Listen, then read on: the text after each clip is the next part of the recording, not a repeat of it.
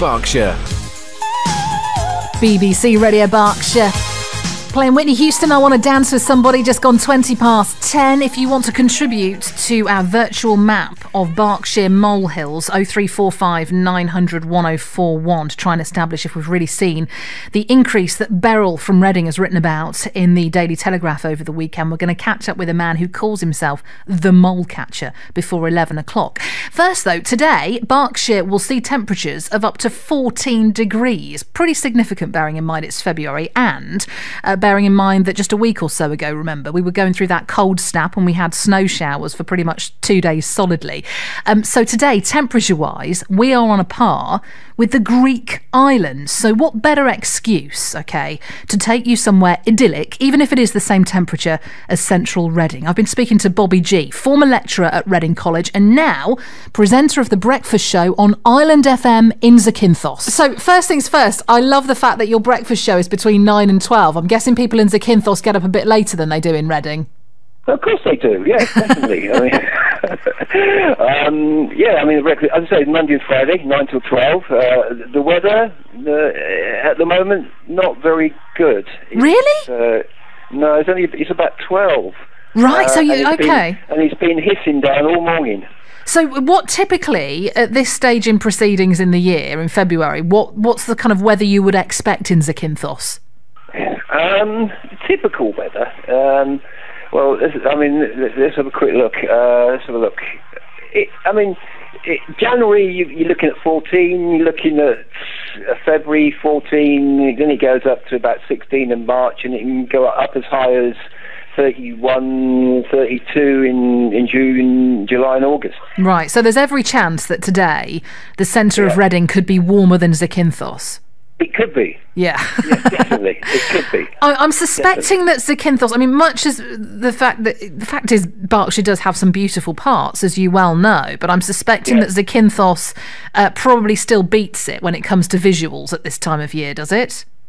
It's gorgeous. I mean, you've got the olive groves, you've got obviously loads of them, the beaches. I mean, I was at the beach yesterday, and it's absolutely lovely to walk along that beach, and it's nice and quiet. No tourists, you see.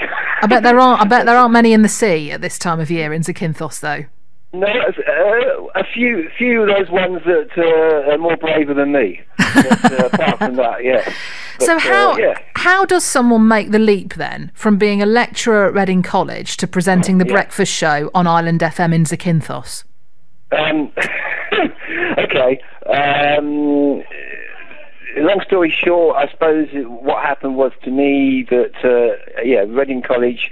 One of my daughters, I've got four lovely daughters. Yep. One of them got married to a lovely guy called Costa, who then they opened a mini golf course here in Zante. I came over here on holiday, obviously to see him, and then the following year I got made redundant at Reading College. Mm-hmm. And anyway, so I went to see the people here, and they said, "Well, okay, Bobby, how do you fancy just coming out for doing the 6 months?" And then I went back for 6 months, and I worked for a few other radio stations in England, and then came back for 6 months, and then eventually they said, "How would you like to run the station?" So I took it up. Wow! So now you're running the place as well. The rest is history.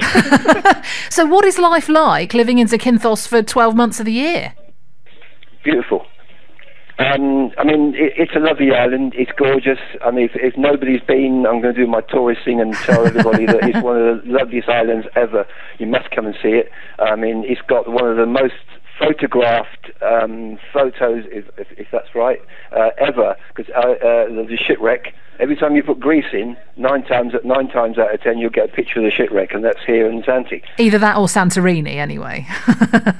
There you go, yeah. Yeah, exactly. And there must be things that you miss about being in Reading, aren't there? There must be some things you miss. I don't know, things are getting better. I mean, originally when I came here, obviously, you know, there's lots of like foodie stuff that you miss. But I mean, but now it's getting so. How can I put it? The supermarkets are now. I mean, we've even got an Iceland here.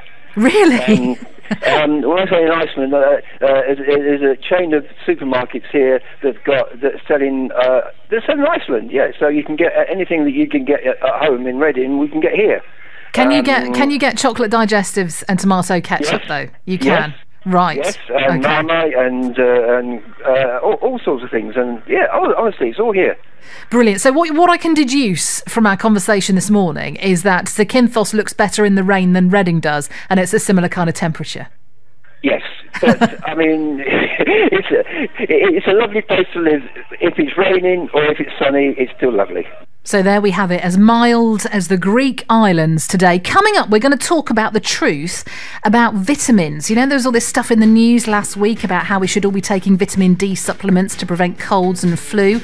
We'll find out what we should be taking, get the truth and unpick it all as well after the travel you trust and the latest sport. But first, here's Roy Orbison.